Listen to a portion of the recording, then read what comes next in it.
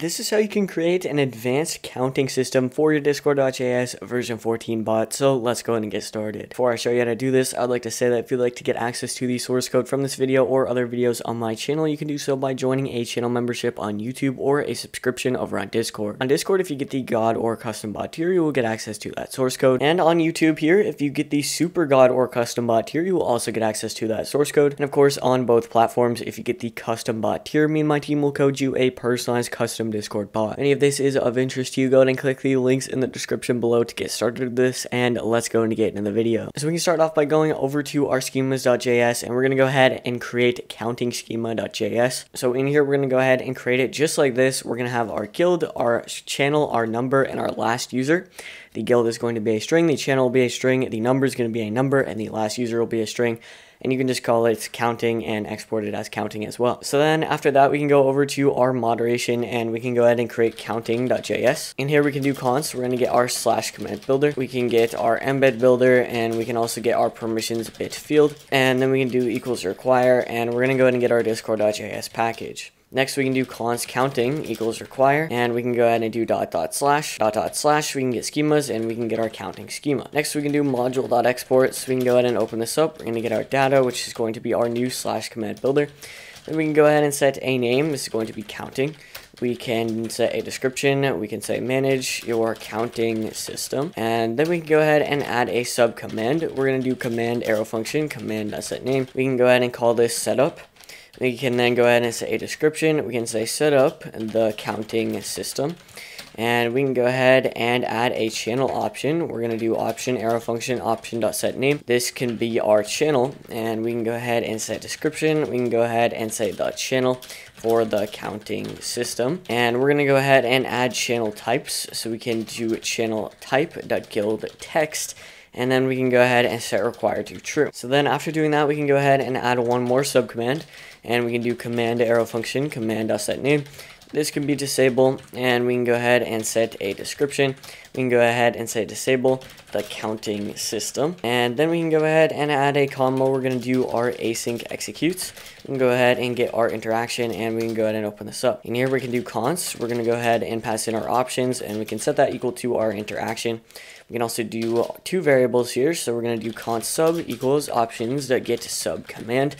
And we can also do const data equals await counting.find1. We can get our guild, which will be our interaction.guild.id. Then we can go ahead and say if no interaction.member.permissions.has. We can go ahead and get our permissions bit field.flags.administrator. Then we can just go ahead and return await interaction.reply. And we can say content, and we can say you don't have perms to manage the counting system. And we're going to go ahead and set ephemeral to true on this message here. So after doing all this stuff, managing our permissions and creating our variables, we can go ahead and write our commands. So we can do switch, we're going to get sub, we can open this up, we're going to do case, which is going to be set up. In here, we're going to do if data, we can open this up, we're going to go ahead and return await interaction.reply. We can say content, and we can say you have already set up the counting system here, and we can go ahead and set ephemeral to true. Then we can go ahead and say else, and in here we're going to get our channel, so we can do const channel equals interaction.options.get channel, and that is going to be our channel. Then we can do await counting.create. We can go ahead and open this up. We're going to get our guild, which can be our interaction.guild.id.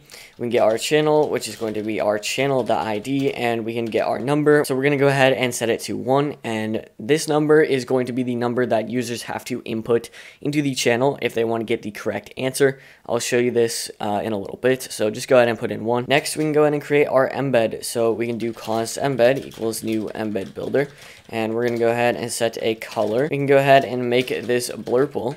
And we can go ahead and set a description. I'm going to go ahead and open up an emoji. I can just do this one. And we can go ahead and say the counting system has been set up. Go to, and we can go ahead and open up our channel. And we can say and start at number 1. Then we can go ahead and send this, so we can do await interaction.reply. And we can get our embeds. We're also going to get our embed, and we can set ephemeral to true. So then after doing that, we're going to go ahead and come out of here. here we can go ahead and break, and we're going to get our case. This is going to be disable. We can go ahead and add a colon here. We can come down here. We're going to say if no data. We can open this up. We can go ahead and return await interaction.reply, and we can go ahead and say contents, and we can say you don't have a counting system set up yet, and we can go ahead and set informal to true. Then we can go ahead and say else, and we can go ahead and open this up.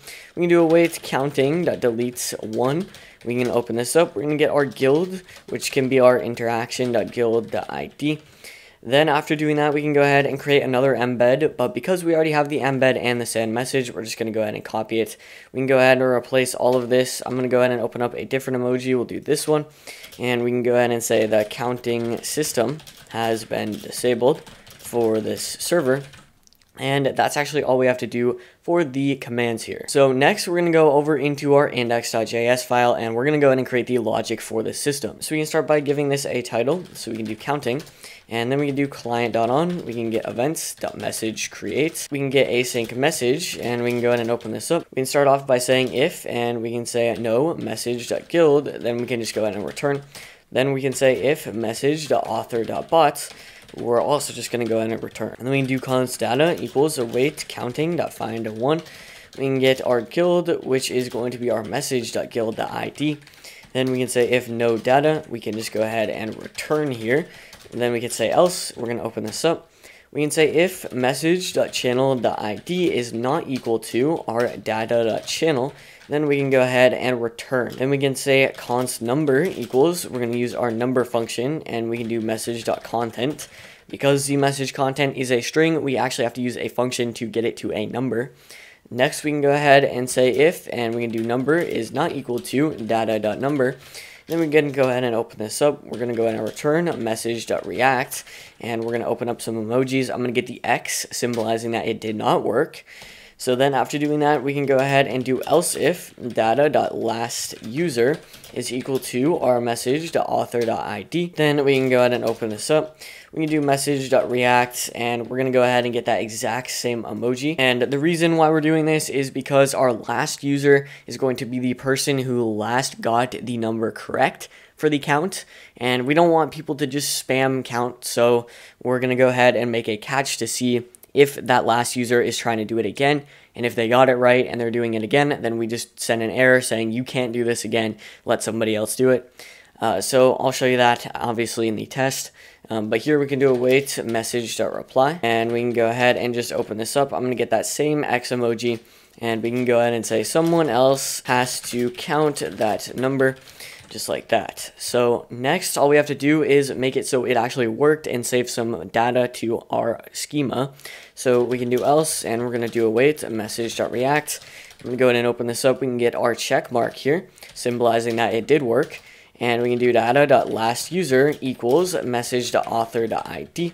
We can also do data.number plus plus, so adding 1 to our number. And we can do await data.save just like that. So with that, we are actually done with this entire system because we just finished our logic and our setup and disable commands. The last thing that we actually have to go ahead and do is up here. We have to do const counting equals require, and we're going to go ahead and do dot slash. We can get schemas, and we're going to get our counting schema. The reason for this is because we actually have to define the schema. I forgot to do that. So after doing that, we can go ahead and restart the bot to test this out. All right, so over in the Discord server, we can go ahead and test this out. I'm going to go ahead and create a counting channel just for this. So we can just call this counting. So now we can just go ahead and run our commands to set this up. So we're going to get our setup command, and we can choose our counting channel. And as you can see, it's going to say the counting system has been set up. Go to counting channel and start at number 1.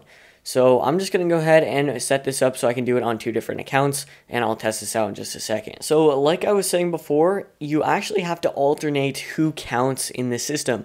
So I'll show you this now. So let's say I'm on my main account here, and I start with a 0. So obviously it's not going to work, and it's going to give me the X, but let's say I do 1. It's going to work. Now obviously the next number after 1 is 2, so we can just go ahead and say 2, but it's going to give me an X saying someone else has to count that number. So even though it's the right number, it's going to give me an error saying someone else has to do it. So over on this account, I can count 2, and it's going to tell me that it's working.